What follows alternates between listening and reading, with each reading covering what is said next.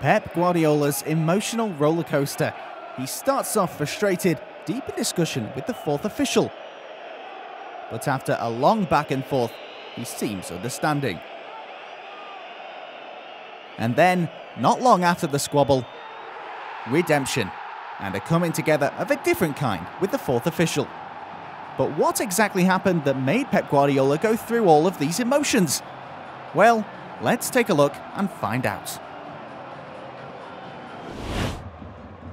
Alaba, good ball through. Lewandowski looks back. There's Robben. Oh, it's in! Lewandowski has scored. But no. No, it's been disallowed. Pep Guardiola wants to know why. Let's have a little look. The ball was out of play.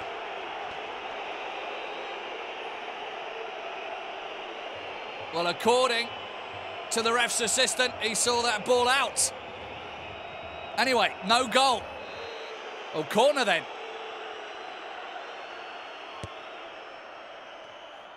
That's in!